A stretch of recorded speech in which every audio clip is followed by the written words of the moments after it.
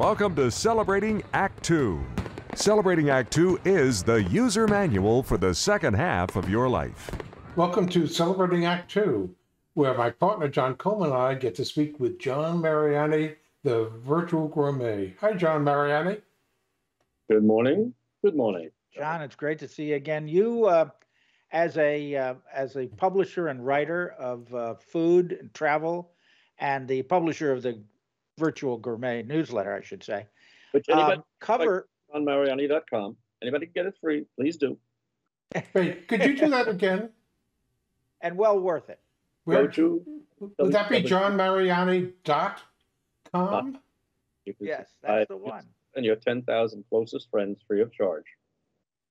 John, what I was going to say is that you cover the world of restaurants as well as food.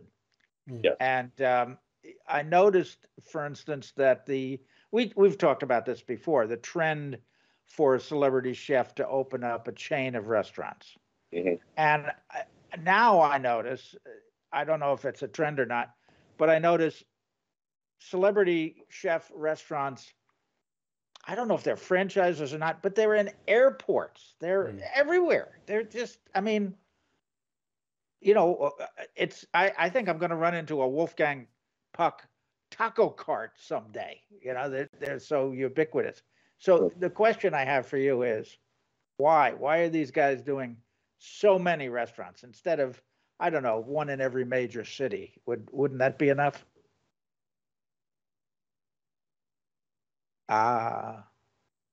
Filthy lucre. Moolah. Goes from first in defense of fine dining chefs.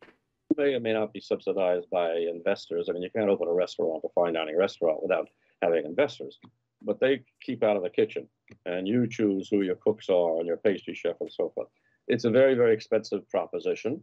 And the old days, 20, 30, 40 years ago, if you were the chef, and especially if you were the chef owner of a restaurant, whether it's in Los Angeles or New York or Chicago, you were there every night. Or if you were the restaurateur, you were there every night, going to every table and so forth. And you were there 6 nights a week, generally speaking, and had one day off in which you might have come in and fixed the plumbing or something. So that's the way it was. And it wasn't really all that much fun. So you had to have a passion for it. And you could, if you got to the higher ranks, you would be not only well respected, but respected for staying in your kitchen and cooking. Because if I'm going to be spending these days $300-400 per person, and I go to Shea Coleman, I really would like Mr. Coleman to be there in one form or another. Not, oh, Mr. Coleman is opening a restaurant in Pittsburgh this week. Oh, so who's cooking back there? Well, they always respond by like Paul Bocuse, the late French chef who got in on this franchising early. And they said, but Monsieur Bocuse, you are a master chef with 3 Michelin stars. Who's cooking when you're not there? And he says, the same people who cook while I am there.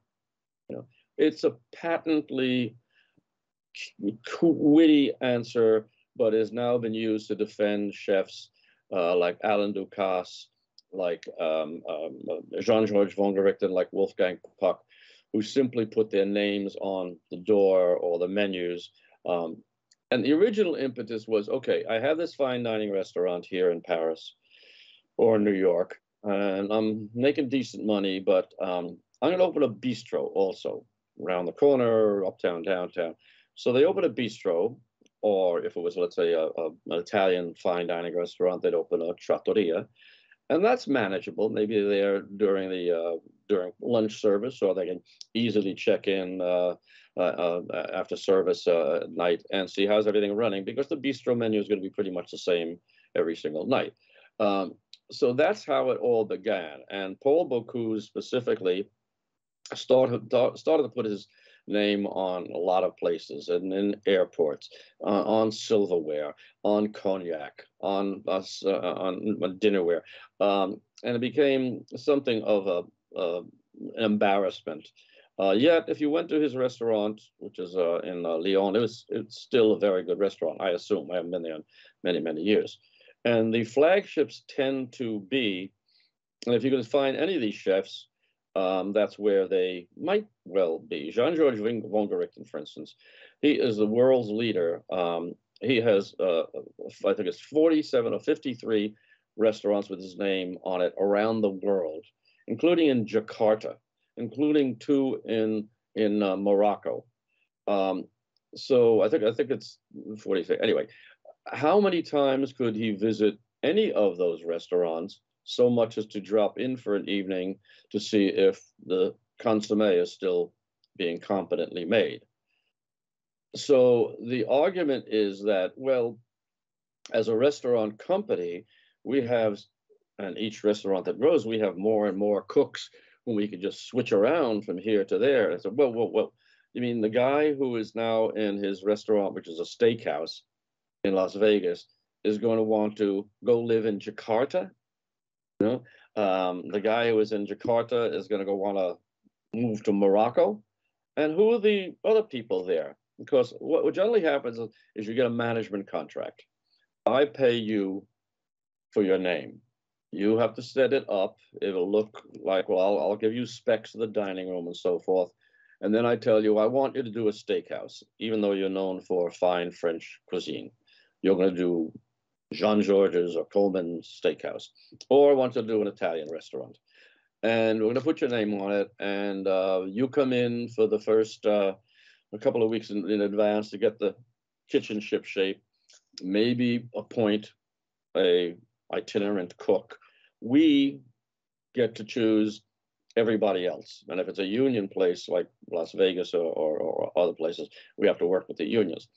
So the 20, 30 people who might be in the kitchen and the 20, 30 people who might be on the floor and the staff, the celebrity chef doesn't choose them, and nor does his restaurant group choose them. I mean, nobody has those kind of resources, for starters. And who's overseeing all of this? So it's like buying a pair of, Ferragamo shoes. We know that Signore Ferragamo does not make every pair of shoes, and Giorgio Armani does not sew every lapel on his suits. But when you start to find they're not even being made in Italy, and they're being made in China, and the T-shirts included and everything, then you start to scratch your head like, what am I paying for? You're paying for the name, that's what you're paying for. Is it going to be awful? No. Some are very good, some are not so good, some are mediocre, but what they do is they generally have the menu at this new place will be my 10 top hits. The tuna tartare will always be there. The hamburger will always be on there. The steak frites with the French fries will always be. That chocolate cake will always be on there. Okay, easy to reproduce those kinds of recipes because those, of course, the simplest recipes to do. But if you're going to these restaurants and expecting that at a Spago pizzeria in the Denver airport is going to be anything like dining at Spago in Beverly Hills, you're going to be quite mistaken. And as I said, you can have suits made on Savile Row in London or in many other places, and they're going to cost you a very pretty penny, but everything there is going to be stitched, hand-cut in Savile Row. I mean, you can't say that of the restaurants anymore. You used to be, but now these guys are multi-millionaires. Guy Fieri, I mean, what is Guy Fieri doing when he puts his name on him? There's this guy, Salt Bay or something. He wears a T-shirt, dark glasses, goes into the restaurant, and he sprinkles salt from this height onto his steaks and then off. I was once at a restaurant where a very famous chef back in the 1990s, Jean-Louis Paladin, had Roger Verger, the very famous French counterpart of his, come in for a week of Roger Verger's Cooks for You. Verger came in, put on his white, like that, so did Jean-Louis, and held a press conference, what they're going to be doing there, and then, so let's go cook, chef. Well, they went out for dinner someplace else, and Verger was gone the next day. I once interviewed, excuse me, Gordon Ramsay, who had just opened a restaurant in New York, and I said, well, how are you going to split your time? He says, I'm putting my heart and soul into this. I do my television work. That's just like being a whore and making money. But I'm going to be here in New York 2 weeks a month and 2 weeks in London. I stake my name on it. But actually, this week, tomorrow, I have to go back to London to do a celebrity society wedding. I said, wait a minute, you're opening this place tomorrow night and you're not even going to be here? So can you blame me for feeling frustrated? So, given all these celebrity chefs, many of whom have TV shows and or frequent appearances, of all the big names that have now plastered themselves in neon all over the world, which ones do you still think may have the best quality if you're going to go out and spend for a pricier meal at a place where the chef is probably not going to be? Are there any of these name chefs that actually still care about the food that comes out and the quality of it? Yes, well, I think they all care, but they can't be there to make sure that their cares are taken care of. I would say everybody, Alain Ducasse, who originated in Monaco, Monte Carlo, and at the big casino there, 3-star Michelin restaurant, very influential chef, brought more Mediterranean flavors into the dining room. Extremely expensive. He opened maybe 10 years later his first and only restaurant in Paris. Well, he saw there's money to be made in more than one restaurant. So he now has dozens and dozens of restaurants around the world. He has one in London, maybe 2 in London. And he really, I'm not saying he's there all the time, but I think his group has the ability to turn out first-rate food, or at least second-rate Ducasse food, on a wide basis. Jean-Georges von Gerichten, the Alsatian chef out of New York, as I said, I've had mediocre food in 2 or 3 of his restaurants, and some of them do close, you know. And I'll tell you a story. In Vegas, at his place there, which was called Jean-Georges Prime, he was hired by Steve Wynn back in 1999, 2000, when Wynn opened the, what was it, the Bellagio? Yeah. And he brought in all of these celebrity names, every one of which is gone. Every one of them is gone, except for this steakhouse, because in Las Vegas, you have to have at least 9 steakhouses in any one casino. And Jean-Georges has carried the toughest price, and Jean-Georges, this great Alsatian chef, what does he know about American steakhouses? Didn't matter. And he turned out a good product. So years go by, and Steve Wynn runs into Jean-Georges. Wynn told me this himself. And I ran into Jean-Georges. I said, Jean-Georges, I haven't seen you for like 3 years. And he says, well, that was the last time I was here. Okay? Make of that what you will, gentlemen. Good point. Good point. But mostly, let's face it, we don't, we know that these guys have so many restaurants. They're world renowned. We really our expectation is that the food will be excellent and that it will be this chef's touch, his recipe. Right.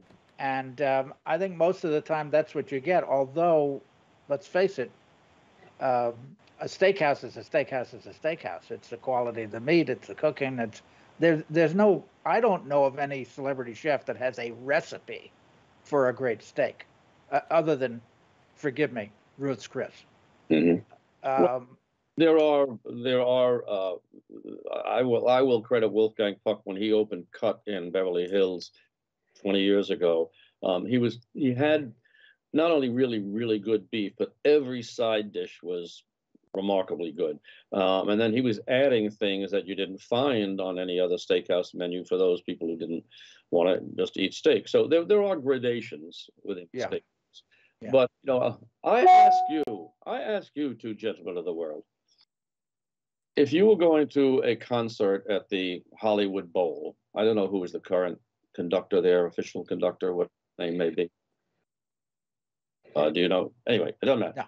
Oh, okay. Art Kirsch for the last 10 years has been the conductor of the Los Angeles Philharmonic. You tickets for next Thursday, and you show up.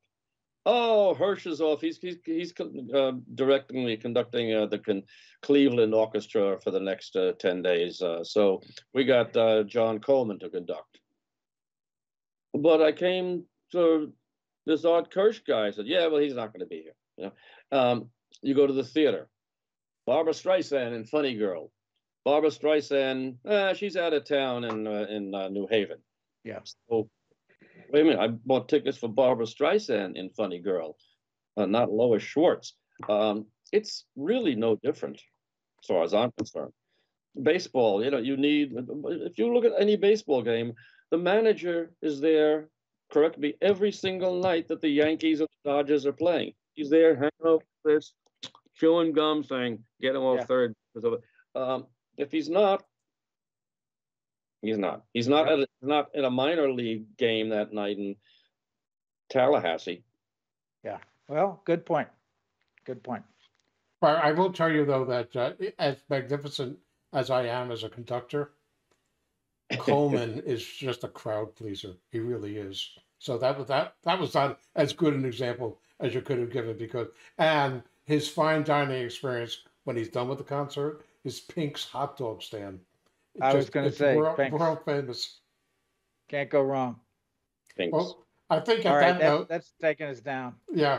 And before we go down any further, thank you again, John, for an amazing look at celebrity chefs and I guess the big business of fine dining. For more on Celebrating Act Two, visit our webpage, follow us on Facebook, subscribe to us on YouTube, and tell your friends. Celebrating Act Two is the user manual for the second half of your life.